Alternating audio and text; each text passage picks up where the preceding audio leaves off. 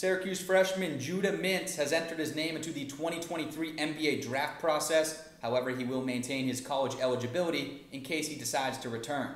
Mintz had a stellar freshman season for the Orange, named to the ACC All-Rookie team and received an honorable mention, led the team in steals and assists, and was just 0.1 points behind Joe Girard for the team's leading scorer. His three-point shooting really came along down the stretch of the season, shot 57.9% from downtown in his last 7 games. You take out just one bad shooting game against Georgia Tech, and that number shoots up to 76.9%. Certainly an NBA talent. He does have the option to withdraw his name from the draft by May 31st at midnight.